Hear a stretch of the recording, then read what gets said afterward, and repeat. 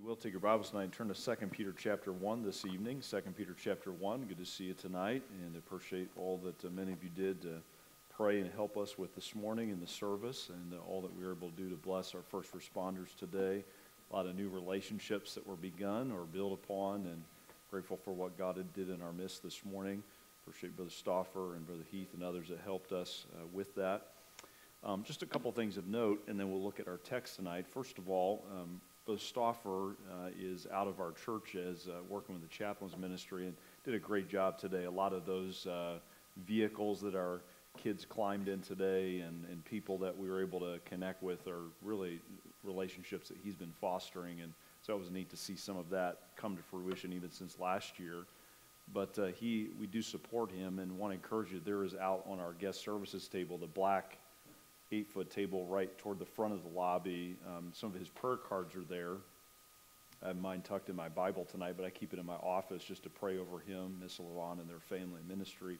So I encourage you, if you haven't gotten one of those, to do so tonight when you leave, and to think even of the other faces that we saw today and connections that were made, and just pray, if you would, for the Stauffers as they're seeking to pivot more into this in a full-time capacity, and pray for God's wisdom and provision for them. Secondly, tonight, if you would make note, if you're a church member, deacon nominations are due by tonight. So if you have a man that God has laid on your heart, or a couple that you know God has gifted and possibly called to serve in that capacity in the new year, you can make sure you turn those in tonight. And as I mentioned last week, I think it was last week, don't feel bad nominating someone who either is unable to serve or in some way disqualified, not in a sense that would be like, juicy material, but just they're unable to for some reason. It's still a blessing just to see you all affirming that and seeing in others potential to serve in that capacity. So I invite you to do that tonight if you're a church member. And then thirdly, Brother Moore, Andrew had been praying for him. He was able to get home today. He texted me this afternoon. We chatted back and forth through text. He said things are going better. I said I was able to make it through the night with no oxygen, and since I haven't had a fever in a few days, they let me come home. So he's doing a little bit better, but keep praying for him, and several of his family are out today as they're kind of processing that and seeking to minister to the family. So pray, if you would, for Andrew, God's continued grace and strength there. All right, 2 Peter chapter 1 tonight. Let's pick up in verse number 5. So we looked at the first 4 verses. We're looking at this new series, Firm Foundations, a study on solidifying truths in the book of 2 Peter. And so let's pick up in verse 5. And beside this, giving all diligence, add to your faith virtue, and to virtue knowledge, and to knowledge, temperance, and to temperance patience, and to patience godliness, and to godliness a brotherly kindness, and to brotherly kindness charity. For if these things be in you and abound, they make you that ye shall neither be barren nor unfruitful in the knowledge of our Lord Jesus Christ. But he that lacketh these things, the things listed in the previous verses, is blind and cannot see afar off, and hath forgotten that he was purged from his old sins. Wherefore the rather, brethren, give diligence to make your calling and election sure. For if ye do these things, ye shall never fall.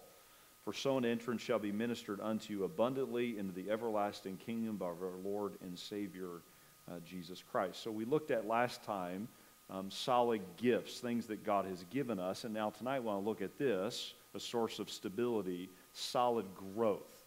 We're going to talk about tonight how a growing Christian is always a more secure Christian than the one that is not. So let's pray and ask the Lord to help us tonight. Lord, thank you for this day and all that you've done in our hearts and minds. Thank you for this assembly tonight, the providential appointment that we have before us as we open your word and we open our minds and hearts to be receptors of what your Spirit wants to illuminate and apply and transform in us. Pray that we would not come into this text tonight looking for just information, but that we would seek to receive transformation, Lord, as we yield to the authority and the application of your word tonight. Lord, you've given us everything we need to be stable, secure, grounded Christians. And Lord, it's found primarily in your word. And I pray tonight that we would consider where our growth, or more specifically the lack of it, is contributing to our insecurities that seem to be so loud and overwhelming at times. And that we would draw great hope from the conviction you even bring tonight that we can change and we can grow. And we can experience that peace and that stability that comes with it. Bless this study. Be honored in it, we pray. In Christ's name, amen. Last week, Brandy posted this picture of, this would be Pastor Dave, you can't see it real well, but this is Pastor Dave in their front tree, in their front yard. And Miss Brandy put this caption of the picture. She said, "It's Monday at the Cotner's house. Timothy accidentally kicked his football into a tree. Mommy threw a volleyball to knock it down, and the volleyball stuck in the tree as well. Daddy threw a basketball to knock those both down and got the basketball stuck in the tree." She then ended, "We resorted to throwing bricks and climbing trees." I hope your Monday is going better than ours is. You ever had that? It just gets worse as you go. Can I say to you, as it relates to growth, some of the reason that we often lack stability is because we're playing it safe close to the ground, listen to me, instead of growing and the root system that grows as a result of that. To grow to the sky, to grow toward what God has for each of us, actually deepens our roots. It sounds counterintuitive, but actually the lack of growth is why we're not as grounded as we should be. Recently, I heard this statement. I think it is true, and of course this could be misapplied, but somebody said this: "An often overlooked source of security and stability in life is change. Life is simply a series of changes." And I think where we get stuck is often we're not growing and changing in areas that God is leading us to grow and change, and as a result, we have this hollowing out of our security that God gives exclusively to the growing believer. Now, Peter had a few failures in his day, did he not? The man who's writing this under the inspiration of the Holy Spirit, and yet he changed.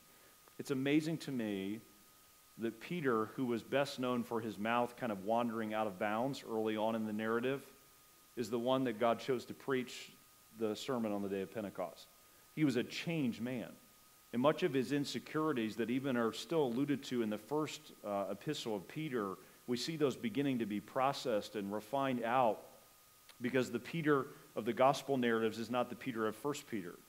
And the Peter of 1 Peter is not the Peter of 2 Peter. He's growing, he's changing, and we see this maturation, this growth on his part, and the security that he has in Jesus Christ. And so tonight he invites us, likewise, into that same growth and the security that follows. So the question tonight is this: in a day of insecurity largely fueled by spiritual passivity and lethargy, how do we, in contrast, keep growing in the Lord? Let's talk about two expansions of personal growth that will lead to us being more grounded, firmly planted in God's Word. Number one, for a few minutes, first of all, let's talk about additional growth. The emphasis being on the word additional. I don't know if you were able to make it to the south parking lot after church this morning, but we had several vehicles, some of our first responders that were here, and one of the most interesting was the Wayne County Coroner's truck was parked out there, and it seemed like we had more fun with that than the others. Maybe it's because it's Halloween. I don't know. I don't know what trying to connect those dots. Nick was taking a tour and several others, and actually some people climbed into the back of that thing. You know, you got the dolly, not the dolly, whatever, the gurney or whatever, you know, and someone said it smells like bleach. And I said, you know why it smells like bleach, right? I mean, do you understand what this vehicle is? You know, we kind of had that little galley or gallow humor there for a moment. You do know this, don't you? When you stop growing, as one author said, you start dying. And I think where we are insecure, listen to me, I love you enough to say this to you tonight, God's convicting me on it, is because we're insecure because we're dying where we should be growing. Living things are stable things. Stuck things, passive things are things that often lack that security. And so we need to be willing to grow. In verse 5, before we get into the list of these specific things we're to add to our faith, notice how he begins verse 5. He says, besides this, all these things that God has given to us that free us and change us, he says, and besides this, here's what you're to do, believer, giving all diligence, add to your faith. This is to be of utmost importance. It's to be a primary focus every day, every moment of our walk before the Lord. It's a mistake tonight to think that salvation by faith alone means that one's faith never needs to work. It never needs to exert effort or diligence is the word that's used here in the text. True faith sweats. True faith works. James touches on that in his text that we studied last year. And so we see the effort that we must put into adding to our faith. Some of us, I think, we think growth, spiritual growth, is just this organic thing that just kind of happens. And that's why we're so insecure, because our growth is defined more by just reacting or just waiting for it to occur instead of every day getting up and growing intentionally in these areas that we're called to add.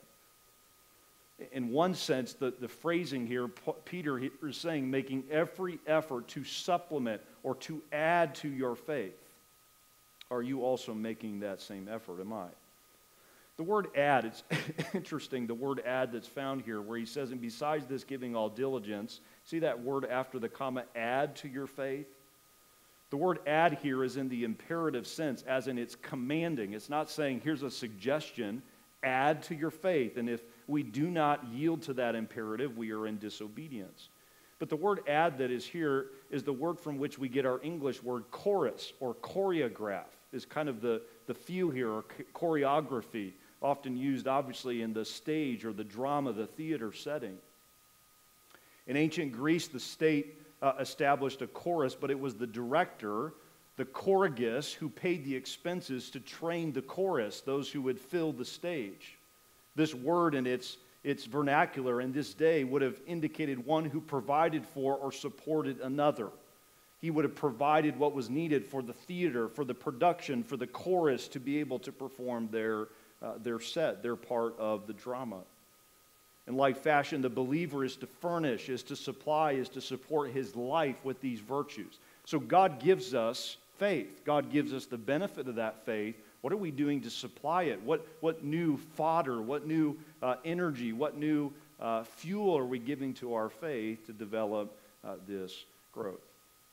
I think for many of us tonight, we're praying for God to grow us, and God's saying, what are you adding to what I've given you as a foundation? How are you stewarding the resources we just covered in verses 1 to 4? All right, let's talk about these specifics just very briefly tonight. We don't have time to unpack them at great length. Let's talk about each of these words. And I think these are on your outline there in your notes tonight. So what are some things we can add to our faith? Number one, notice there in verse 5, he says, add to your faith virtue. Number one, we need to add virtue. To our faith, each believer is to add virtue. And the idea here would be moral excellency. This is high standard of what we're to add to our faith. We're to add to it moral excellency, this virtue. If you go back to verse 3, at the end of the verse, he says, the same word is found, through the knowledge of him that hath called us to glory in what? Virtue. And so God has called us to add to our faith virtue. Living a virtuous life means living a life that is worthy of praise. It brings praise and glory to God. It does the right thing regardless of the outcome. Can I tell you tonight, there is a stability and there's a security that comes to the life of a person who says, I don't care what happens, I'm going to do the right thing. I don't care if it plays well, I don't care if it's understood, I don't care if I even like it. I just want to do the right thing. And when we are pursuing and adding to our faith virtue, despite the outcome, in the life of the person committed to doing the right thing, there will be a supernatural level of stability.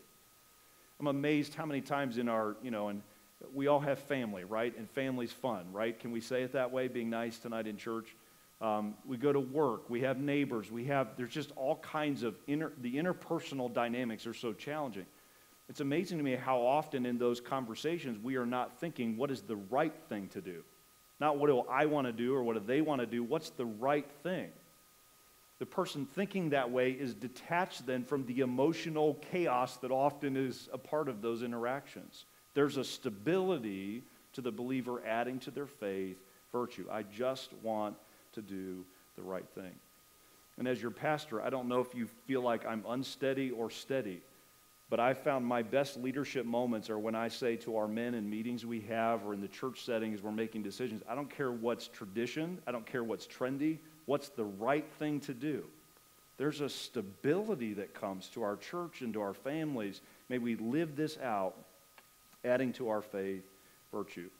Where are you not pursuing consistently doing what is right? That is where you're leaking stability. All right, number two, notice he says, and to that, to virtue, the subsequent quality we're to add. Notice, and to virtue, knowledge. So add to your faith virtue, to virtue, knowledge. Number 2, add knowledge. The knowledge that's referred to here is not just intellectual pursuits. It is a spiritual knowledge that comes through the Holy Spirit and through a focus on the person and the Word of God. I'm focused on His Word. I want to know His Word, and I want to know the God that wrote this Word. That person, the one who is adding daily to their lives knowledge, is the one that's moving toward greater security. Can I ask you this question tonight? And I'm sorry to meddle. That's part of us preachers' job sometimes. God's been meddling in me on this list as well. If I were to ask you, just imagine this scenario. If I said to you your name and said, would you stand and would you quote the 10 Commandments for us? Could you do it tonight? Could I do it tonight? If I said, give me the Romans road, give to me, share with me how we should all lead a person to Christ. Maybe something a little more less like, dot, dot, dot, dot, dot kind of memory. If I said to you, share with me the most recent experience that you and God had a meeting. God spoke to you. God revealed something to you.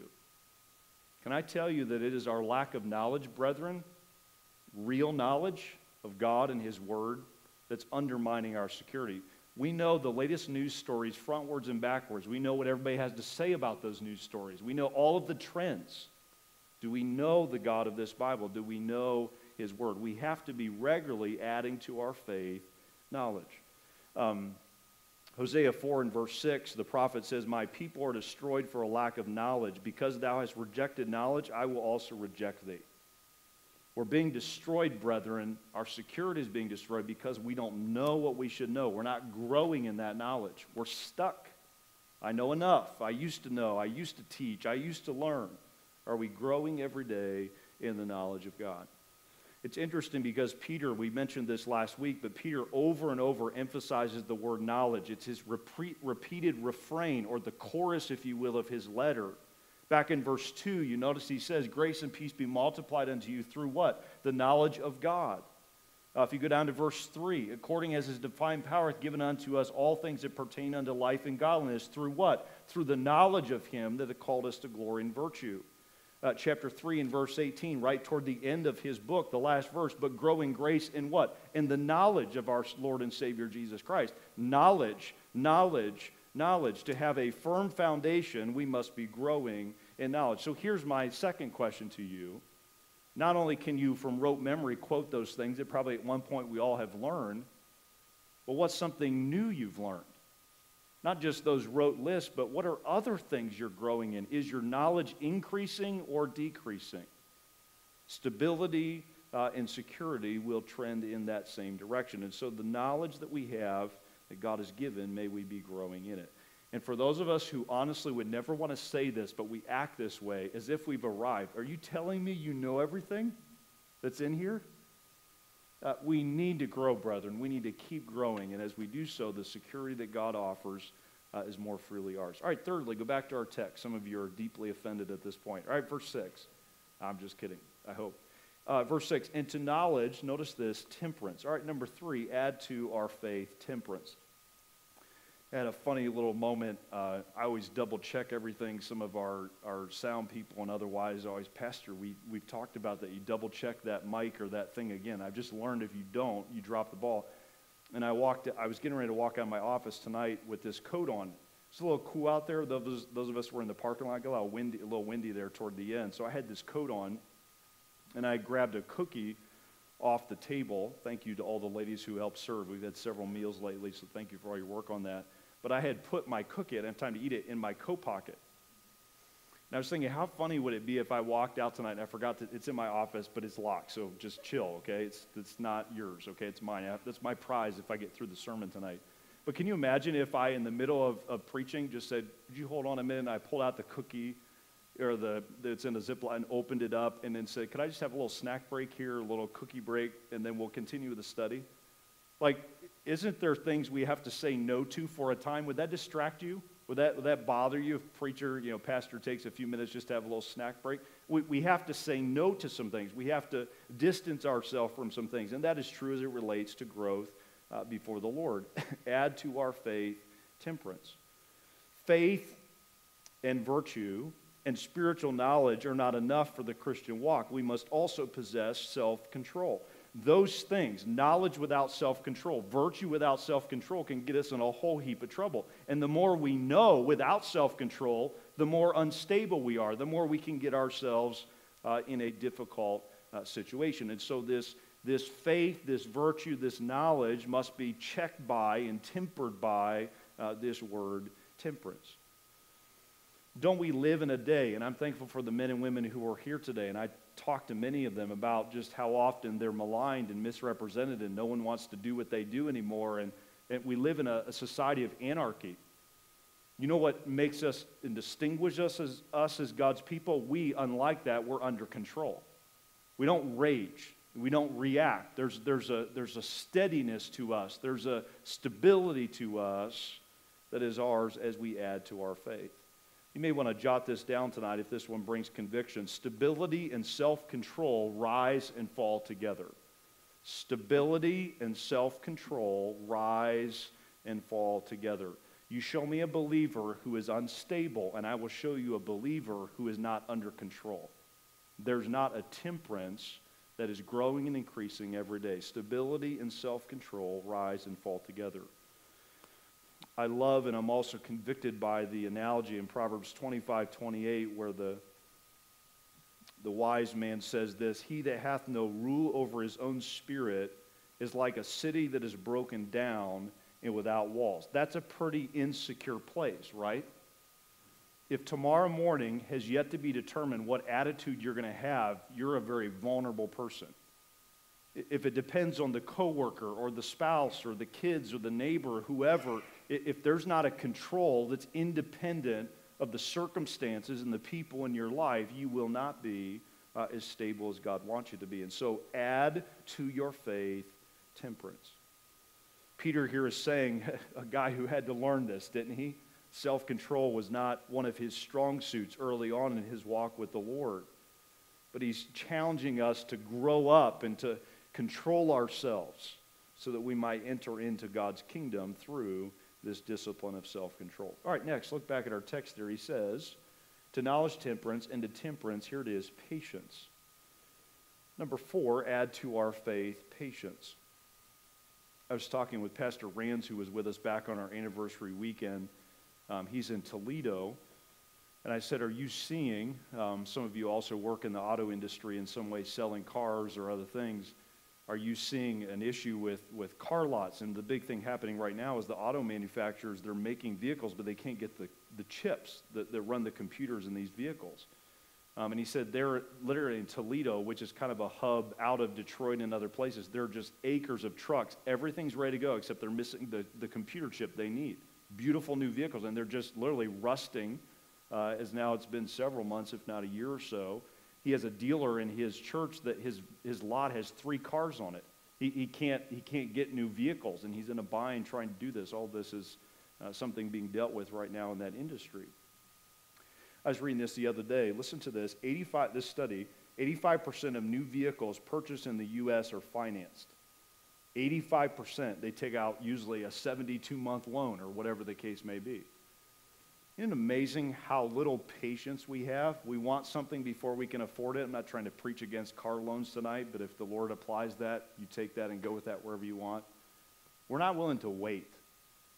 And we're not getting better at it as we age.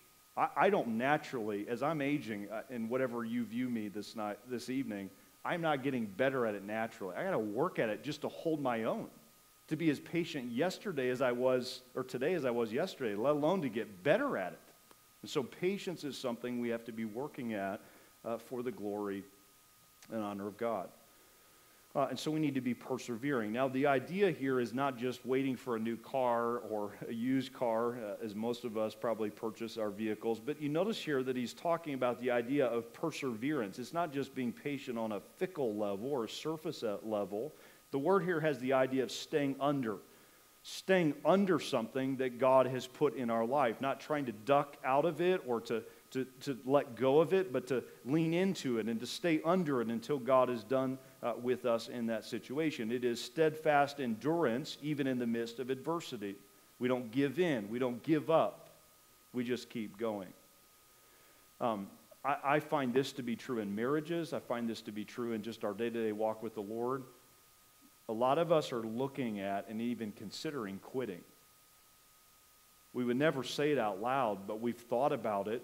It's at least in play in some area of our life. And the moment that's in your mind, you're no longer the secure believer that God wants you to be. I found for me, and this would be true of the building we're in right now, and we're still working to renovate it. Something we'll be launching in the new year is working on some of the stuff here in our auditorium to keep renovating and integrating how we use the building. I remember when we were looking for a church building, we had several that fell through, and some of you were with us in that journey. And all I can say to you is gut-wrenching.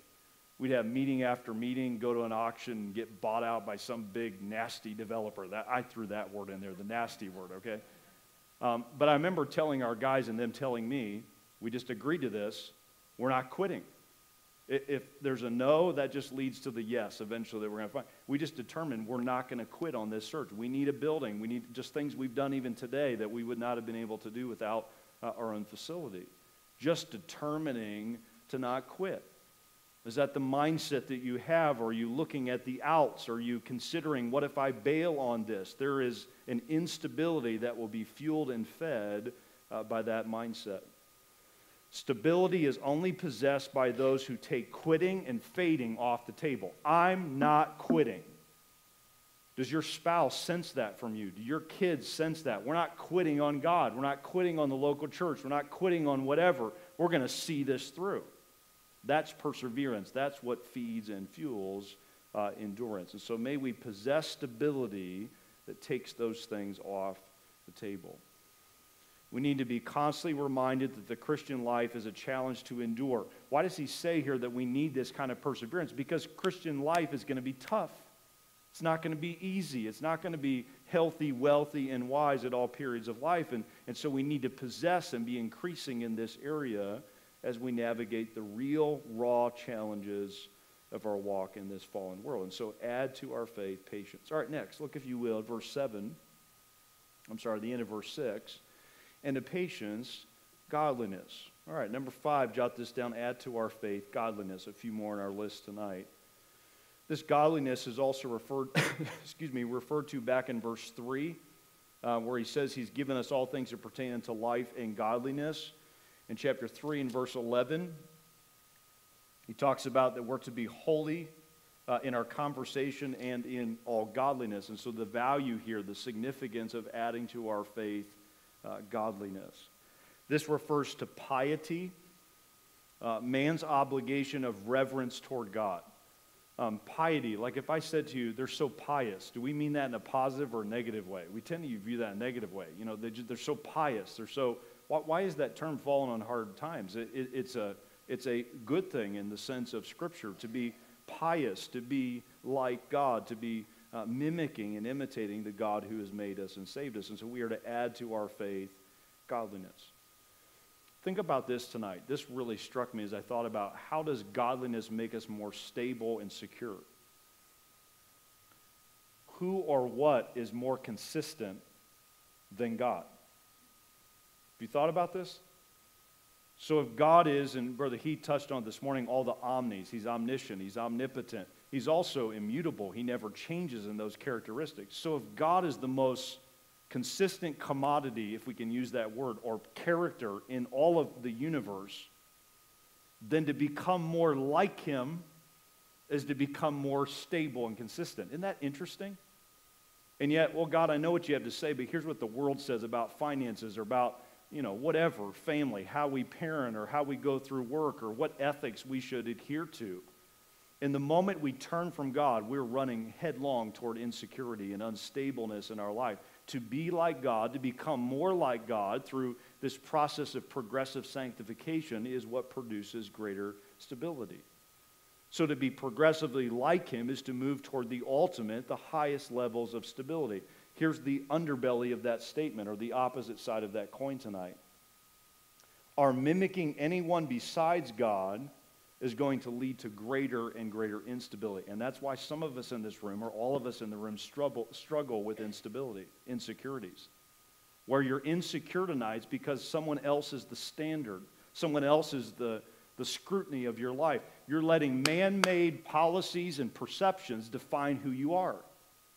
Instead of God's the standard, His Word is the standard, I'm going to let my life be shaped and defined by it alone. And so adding godliness gives to us a greater sense of security.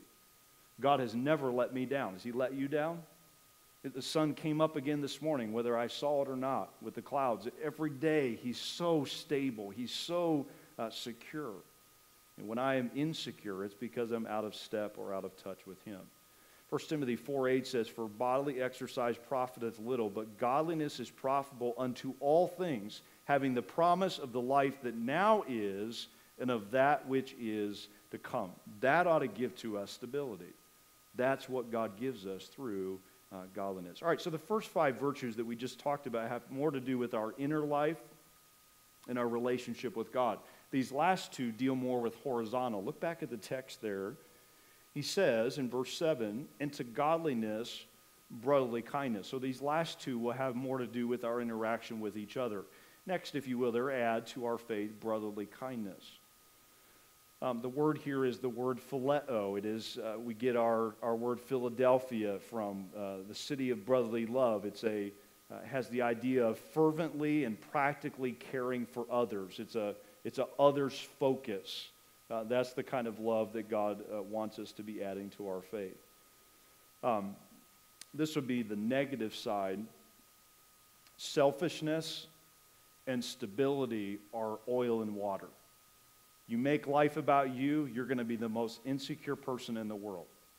You lose yourself in ministering to others, there's just a groundedness that comes with that. There's a stability that comes. Selfishness and stability are the antithesis of one another. And so when I choose to love you and you choose to love me and we choose to love on these folks that God's always sending our way as a church and to your family, I'm choosing to be more secure. I'm choosing to have more stability in my life. When I push people out because it doesn't fit my schedule and my comfort levels on multiple fronts, I'm moving toward a position of insecurity. When I open up my home and I open up my heart and my schedule and my wallet, and the list goes on and on, as I do so, flooding into my heart and life will be a greater and greater sense of stability. The verse that came to mind was John 13:35, where Christ says this, "By this shall all men know that ye are my disciples, if ye have love one for another." And I thought about this. All men will know. That's a security, right? Doesn't that then include the person who is actually doing the loving? If all men will know that you're my disciples, that also includes the disciple who's loving the other disciple. All men will know. And if I can love you and you can love me, that only can happen in a consistent way with the help of the Lord. It affirms, it confirms, it produces stability in our hearts as we love one another. It just feels good to love another person, doesn't it? To sacrificially serve them in some way. There's just, whether it's a young little munchkin or the most senior saint or some random stranger we meet, just loving on someone else, there's a security that comes in that because God's love is being shed abroad through our hearts. All right, lastly, notice in verse number 7, he says, "And to godliness, brotherly kindness, and to brotherly kindness, charity." Lastly, we add to our faith this word charity. Whereas brotherly kindness, this brotherly love, is a concern for others' needs, this love, this agape love, this God-mimicking love, is desiring the highest good for others. This is the kind of love that God has demonstrated to us through Jesus, the gift of His Son, the sacrifice of Christ on our behalf. That's the level that God wants us to reach as we grow for Him. And I will tell you, I am so far from that. Aren't you? So why would I say tonight, yeah, you need to grow, but I don't need to grow? Agape love. For God so loved the world that He gave His only Son. As Kurt so eloquently preached this morning, the lost coin, the lost sheep, the lost son. I've yet to attain to that level of love. And so adding, asking for God's help gives to me greater security. This is primarily not a matter of emotions, but a will. It's a choice. You say, "Pastor, I don't know that I love people like God." The question is not, do you feel like He feels? Are you choosing to be what He is toward those? What would God do toward your neighbor? What would God do toward your family member? What would God do toward that one who does not deserve your love? that gives great opportunity to love on them like God does. It's not a sentimental thing. It's an obedience thing. We ought to be getting better and better at it as we grow in the love of God. It's supernatural. It requires God's help. God can grow any of us to be more like him in this area.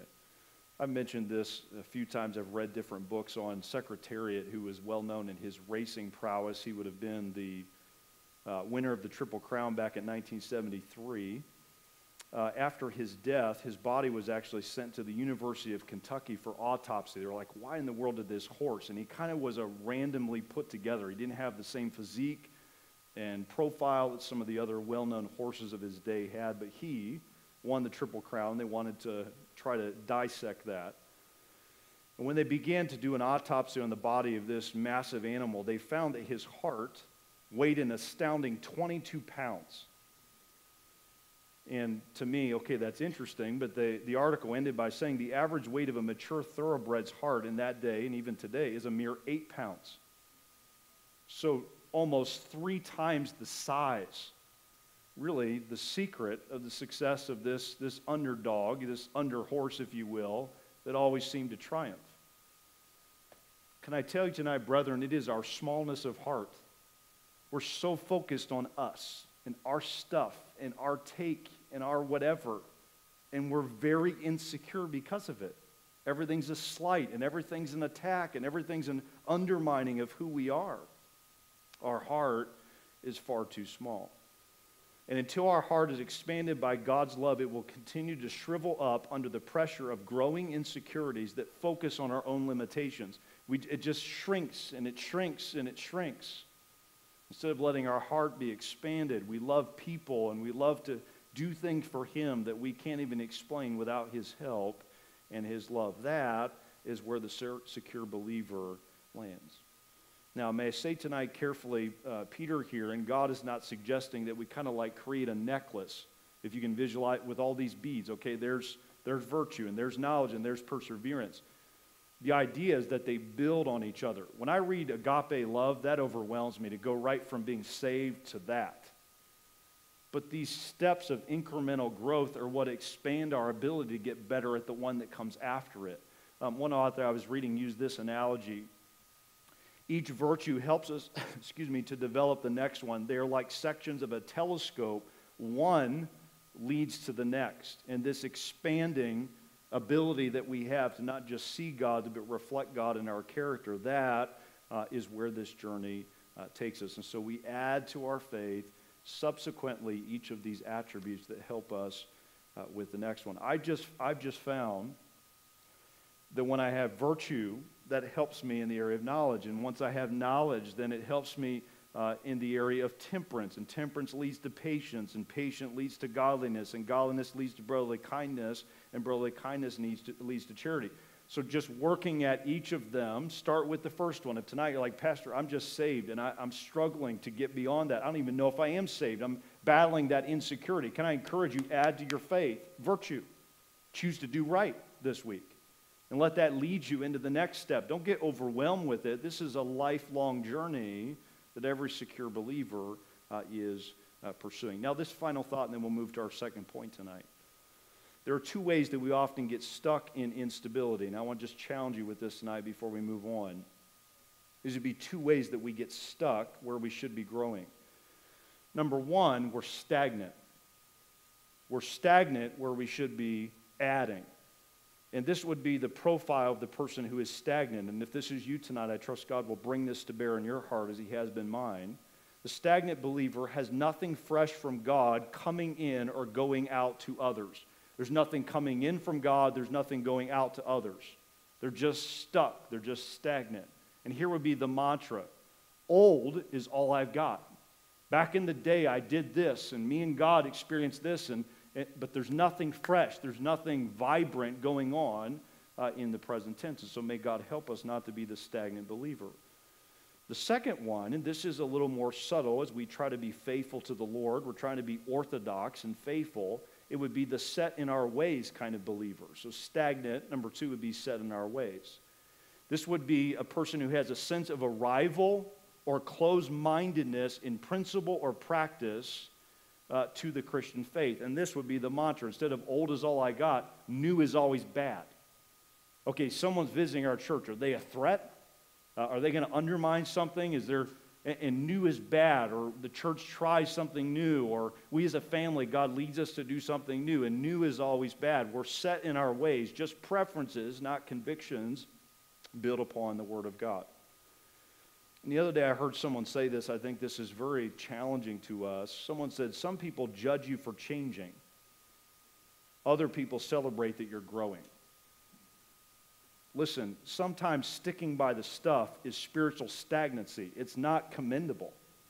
And I think sometimes we view, I do the same thing, and I do the same thing, and I do the same thing. Dear brethren, that's not always faithfulness. Sometimes you're just stuck in your ways.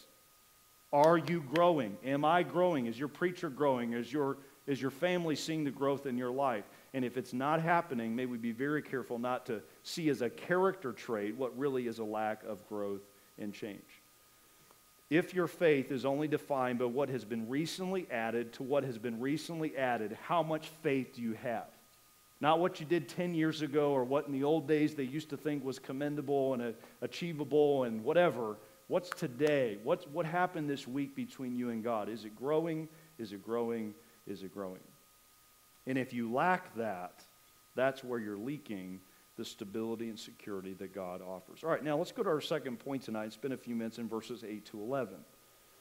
And I love how Peter shifts now to a second area of growth. Verse 8, for if these things be in you and abound, they make you that ye shall neither be barren nor unfruitful in the knowledge of our Lord Jesus Christ. All right, number 2, let's talk for a few minutes about affirming growth. Number 2, growth that is affirming. Brother Ethan was saying to me today, he went down to the Ark Encounter Creation Museum yesterday with his family. I'm going there this Thursday and Friday. Some of you are going with our teens. They're having like a Christian college expo. A lot of Christian colleges being featured there, and Ian, my oldest, and I will be going with Pastor Dave and several others. And the Ark Encounter, they're just very gifted at getting the word out about the gospel. And I don't know if you've been to that. I would highly recommend it, especially with your kids and grandkids. But the other day, Ken Ham, who is the president of AIG Answers in Genesis, this is at the Cincinnati Reds ballpark. And he had someone sent him this picture. I don't think he was at the game, but they're a sponsor of the rain delay. So if there's a rain delay at a Cincinnati Reds game, brought to you by the Ark Encounter. And what's funny, if you look at the picture closely, it's a little hard to see on the projector. He says the Ark Encounter is currently sponsoring rain delays at the Reds baseball game stadium. Here's a photo during the delay. The rainbow was free. There's a rainbow, like right over the sign. Rain delay sponsored by the Ark Encounter. Isn't that crazy? Did God cue that up? I don't know. I mean, he did, but I'm saying I don't want to read into that. But isn't it just funny how God sometimes, he can just like make it obvious, hey, I'm here, and I'm kind of just manifesting and affirming what I'm for and what I'm against and those kind of things. Can I tell you tonight, as it relates to the affirmation that comes through growth, there is nothing, listen to me tonight, there is nothing as stabilizing as having heaven's measurable affirmation in your life. Like, do you know God's for you? Do you have evidence that God is, He's working in my life? One of the best ways for that to be measurable is I'm changing. I'm not the same guy I was 6 weeks ago. I'm not the same gal I was 10 months ago. I'm changing. Look at what God's doing in me. There's a stability that comes. There's an affirmation that comes when we're growing. It's amazing to be a part of this growth process with the Lord. All right, let's talk about a couple of areas quickly as we finish tonight. Number one, God chooses to affirm us with preventative maintenance. And let's look at these verses, verse 8 and 9. We just read verse 8, but verse 9, he that lacketh these things is blind, cannot see afar off, and hath forgotten that he was purged from his old sins. God first affirms in our life this growth as we practice what is called preventative maintenance. Do you know what that means? We regularly have things serviced in our church building. Our AC units, our ground units that feed this room, that we don't just wait till they break. We check things. We work to prevent things. It's less costly to get out ahead of those expenses. And the same thing is true with us spiritually. We grow, and as we grow, it affirms in us things that prevent these risks and threats. And so we cannot stand still. We have to lean into, we can't run away from danger. We have to lean into the challenges in our lives. And as we do so, it prevents us from falling into these shortcomings that build insecurity. So here's the question tonight. If we don't persevere, what happens? If we don't grow, what will be obvious in our life? Let me give you a couple subpoints under that. First, notice he says, if you have these things, here's the preventative maintenance, they make you that you shall neither be barren. Number one, jot this down, barrenness. As we grow, it keeps us from slipping into barrenness. Only the life lived in fellowship with God is truly effective. You can do your own thing, but your life will end with barrenness. And the believer that is barren is the believer that is insecure. Where is what's being planted? What's being harvested? What's being watered in your life? Is there a landscape of barrenness, or is there productivity? And the Holy Spirit eliminates this barrenness and ensures efficiency as we follow Him. One author said this, without the Spirit and without this growth that God produces, we are shadow boxing or sowing without a thread. We're just wasting our lives. You ever seen someone sow without thread? How'd that turn out for them? You know? We're sowing our faith. We're going through the motions, but there's nothing being produced by it. The barren life is the insecure life. The life that is not barren possesses a supernatural sense of security and stability. All right, in the middle of verse 8, he goes on to say, you shall neither be barren, here it is, nor unfruitful. Number two, unfruitfulness. Failure to practice what we know leads to being unproductive. Inflow without outflow killed the Dead Sea, right? And so we need not just inflow of the knowledge that we talked about and the other things that we said we need to add to our faith. We also need to be productive. We need to be using what God is doing for us. The fruitful believer is the secure believer. And so where areas that you, you can pursue fruitfulness as you grow. God grows you not just so you look great. He grows you so that you can become more productive. All right, verse 9. He that lacketh these things is blind and cannot see afar off. Thirdly, there's blindness. So the third thing that growth prevents us from slipping into, not only barrenness and unfruitfulness, but number three, blindness. And basically what Peter is saying here is whoever lacks the 7 characteristics listed back in verses 5 to 7, he is blind. He is unaware of what is central in life. He lacks the discernment of true spiritual values. His value system is skewed. He lives in a world of shadows. Everything's in question because he's denying the command of God to grow in these things that need to be added to our faith. I love that he uses this word in verse 8. He says, for if these things be in you, it's measurable. Like your growth ought to be tangible. These things. There's a security that comes when I can reach out and feel it and see it and touch it. And if I'm not growing as I should, I lack those substantive, measurable points of reference that give to me security. And so blindness is a result. Do you catch yourself regularly saying as a believer, I have no clue. I can't even figure this out. I can't see where God's going with this. I'm not saying that shouldn't ever be the case. But if that's our only sentiment, I have no clue. My life motto or my contribution to human thought and processing is I have no clue. That should not be our profile as a believer. We should have some knowledge. We should have some understanding. We should be able to see around the corner, if you will, through the perception that God gives us through growing in His Word. All right, and then if you will, middle of verse 9, quickly, he says, and cannot see afar off. Short-sightedness. I think this is one of the saddest consequences of not growing. We're short-sighted. You show me a person who's stuck in the next 10 seconds, whether they're being tempted, they're in an argument, it's all about just here, right now, and what's right in front of them. They're not growing. A growing believer is always thinking ahead of where they're at. God's there, and God's leading them there, and it's not just about the present tense or the past. There's a future, and the secure believer has that long view. Short-sightedness is a sad symptom of the believer who is not growing. In contrast with a growing believer, a carnal believer is always nearsighted. The word here is the same word we get our word myopia from. They can't see beyond their nose. There's such a limit to their perception. And if we are stuck in that mindset, often it is a result of not growing. We become so occupied with material things that we neglect the spiritual things. We can't see beyond what we can touch and feel. And so as a result, we live a very short-sighted existence.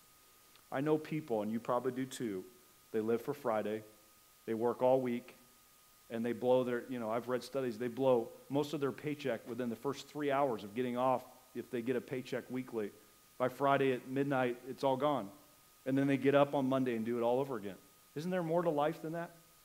But a lot of us in this room, if we're not careful, we're living that way. There's something beyond the here and now. And as a result of that, there's a security that comes. This is not the end. This is not all that just meets the eye. All right, and then lastly, notice the end of verse 9, he says, this has personal implications to me, my own walk with the Lord. Notice it says, and hath forgotten that he was purged from his old sins. Lastly, there's a forgetfulness that comes.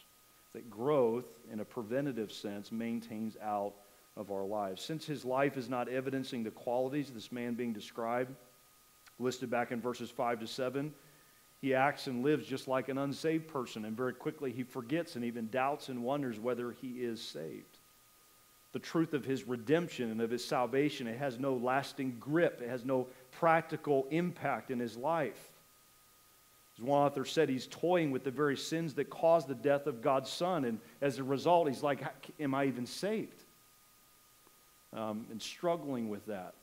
And I think I've shared this before in our church setting, but this is the verse right here, this text that God gave me when I was doubting my salvation as a 13-year-old.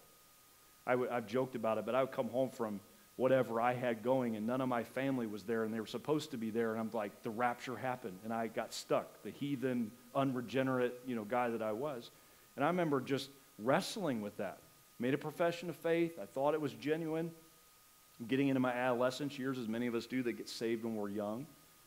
And these verses, God challenged me with, listen, it's not that you're unsaved. You're just a babe. You're just immature. You're talking and thinking and acting just like your buddies at the public high school or elementary, junior high school that aren't saved. There was no difference. There was no distinction. So because of a lack of growth, there was insecurity. And so this forgetfulness creeps into our hearts when we're not growing. Much of the issues we have in doubting salvation really are symptoms of just not growing in our salvation. And so may we press into that. If we're truly a believer, we need to be growing. Let me jot down this statement. We'll move to our last point tonight. Immature believers will always battle insecurities. Immature believers will always battle insecurities. I'm not saying the mature believer doesn't, but I'm saying as in it's pervasive. Immature believers will always battle insecurities. So the only way to overcome this sense of insecurity is to reach for the affirmation that is only available as we grow up. If you say to me, Pastor, I feel so insecure, can I love you enough to say to you, grow up? When it's me, I don't like how they think about me, or here's what's going on, and I feel so insecure. Grow up. As we grow, the security will come. All right, let's end tonight in verse 10 and 11. I love these verses. Ends on a high note tonight. Wherefore the rather, brethren. So Peter's not trying to give us a hard time. God's not doing it just to shame us or embarrass us. Wherefore the rather. In contrast with verse 9. Brethren, give diligence. Brethren, your brethren, give diligence to make your calling and election sure. For if you do these things, you shall never fall. Lastly, jot this down, affirm with personal entrance. So affirm with preventative maintenance. Lastly, affirm with personal entrance. There was a crazy story that came out of, well, most crazy stories come out of California. Sorry, Josh. But this story was out of Santa Clarita, California, of a man who lived near the Six Flags Magic Mountain. And they have like this annual pass you can buy. So for $150, he could buy an annual pass to this amusement park. The reason for the story was not that. It's the fact that he used that pass to pay off all of his student loans, buy a house, get married, all with that $150 that he pivoted with to save himself a ton of money. And they were interviewing him, this 33-year-old who goes by the name of Dylan, who said that the full advantage of the pass, the main reason he bought it was it entitled him to multiple meals per day all year long. All right, now this isn't Ohio, okay, with our weather patterns. so he could get multiple meals without paying anything more than the $150 for the year. He worked 5 minutes from the amusement park, and so every day he would go there for lunch and dinner. And, that area, especially if you eat out, you're saving yourself. He said, I didn't go to the grocery store for 2 years. He would eat there every day. What was crazy about the story is, as of the writing of this article just a few weeks ago, he's still doing it. Like, he's married, he has a wife, he's got a house, and he's still $150 a year. What's your budget for groceries? $150 a year. Like, that's literally. And he said the only challenge he has is the menu doesn't always change enough, and it's not so healthy. So he said, I don't know if he was saying he added some weight or was a bit out of where he should be. But this man found a way to get into home ownership. He found a way to pay off student debts. My point in using that tonight is this. Listen to me. There are things that we could enter into that we're just settling to stay on the outside on. There are things that if I were there and if I were where God truly wants, are we really as far along as God could take us tonight? I'm not. I drag my feet, I kick and scream. Sometimes I get ahead of him, sometimes I'm way behind him. But there's some places I could enter into if I would just be willing to make the sacrifice. And so we see that this entrance that is ours is ultimately only ours fully as we are growing. And so may we leave aside the insecurities, may we enter into what God has given to us. All right, 2 areas of that and we're done. Number 1, notice it is a place of sureness. Did you see that in verse 10? Wherefore the rather, brethren, give diligence to make your calling and election sure. There can be sureness, there can be confidence that is ours as we grow. We must choose to enter into it. Now, may I be careful tonight to say we cannot make our calling and election more sure than they already are. We're not talking about we're not in stable setting or relationship with God. It's more on our side of the equation. It's our sense of this sureness that comes as we are growing. At the end of verse 10, he says, for if you do these things, notice we have to do them, you shall never fall. What's he talking about here? Obviously, he's not talking about perdition. He's not saying we're going to fall into condemnation. We're not going to slip into hell itself if we're not growing. The work of Christ has permanently and in a fixed sense delivered us from that. Rather, it probably and likely refers to falling into sin, disgrace, or here's the worst one, disuse. We're not usable anymore. We're not able to be used by God. And so as a result, God sets us aside. God sidelines us. God shelves us, if you will, because we are not growing as we should. There's a sureness that comes as we continue to grow. God grows and uses the believer willing to enter into this sureness. What is the greatest threat to us as a believer? I think it's idleness. We're just unusable. God uses growing believers. We don't have to be perfect. We just have to be growing. I don't think you expect your pastor, let's talk of this relationship we have that you're so kind to give to me. As long as you see me growing, I think you're willing to give me some room to do that. But if there's stagnancy, I would admonish you to move on or tell me to move on. Same is true of me for you. I can't expect you to be perfect, but are you progressing? Are you growing? That's the benefit of growing. God gives to us this place of sureness. All right, lastly, verse 11. For so an entrance, here's the word, so an entrance shall be ministered unto you abundantly in the everlasting kingdom of our Lord and Savior Jesus Christ. That's a shouting verse right there. That's an awesome verse to anticipate. Lastly, it's a place of abundance. Did you see that? Ministered unto you abundantly, this entrance. It's an abundant entrance. Not only is there safety and constant spiritual growth and progress, there is also the promise of a richly provided entrance into this everlasting kingdom. Peter here is not referring to the fact of our entry, but the manner of our entry. We're all going to enter. Isn't that amazing? But I want to enter this way.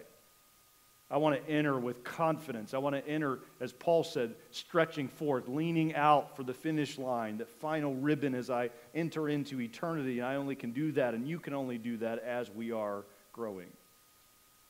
The stable believer realizes that God does not desire for us to just squeak into heaven. He desires for us to have an abundant entrance. And if that is true, then we are called to grow. You are called to grow. I am called to grow. I don't want to just eke across the line with an unstable, I hope I make it. I want to enter with abundance, all for the glory and honor of God. And so tonight, brethren, how we finish this life and enter into eternity with God is largely up to us. You want to enter just kind of hoping and wishing and timidly putting your toe into eternity, or do you want to step into all that God has given to you and all that God has done through you? That's what he yearns for us. So our growth or lack thereof will largely determine whether we finish with or without the confidence and clarity we see in the text tonight. I end with this. We had the homegoing service of Brother Glenn this past Monday, one of our sweet men who's now with the Lord and his wife and lots of family. And pray for his family. Many of them don't know Christ, and we had the privilege to minister to them on Monday. Some of you helped us with that. Brother Glenn was right here where I'm at. He was right down front. Casket was open. The family wanted it open even during the service. So I could see Brother Glenn, the shell of his remains there in the casket. And in my peripheral vision to my right was about a dozen teenagers sitting in this section right here that loved this man and were excited and honored to be here. Glenn saw beyond the present tense. I love that about him. He had pain, he had struggles, he couldn't relate with the kids. He didn't have a smartphone to share and swap YouTube videos with them that I know of anyway. He had a flip phone we were always joking him about. But he saw beyond where he was. And can I encourage you tonight, for us to have the security that this man had, that now is with the Lord, we have to keep growing. We have to keep growing. I read this the other day. It's such an encouragement and a challenge to me. Personal growth is not learning new information. Listen to this. But unlearning old limits. So here's my challenge. Where have you imposed limits that God never put in your life? Well, I'm going to serve until this age and then just kind of kick back. Or I'm just going to check out if the church grows beyond this point, or if God wants me to do more ministry, or things are a little different than I'm used to, or whatever the specifics may be. Personal growth is not about new information. We have all that here. We got all the information we need. I'm just saying, what are the limits we're imposing? I'll go this far with God, and I'll be flexible as long as it's within these constraints. May we be willing to unlearn old limits. And so Peter here, as he finishes this first section, he says, I was a failure, you probably have failed, but we can all enter into this with confidence and assurance if we'll grow for the glory and honor of God. Here's the question, and we'll pray. Will you allow God to ground you with his additional growth and his affirming growth? Let's pray together. Lord, thank you for your word tonight.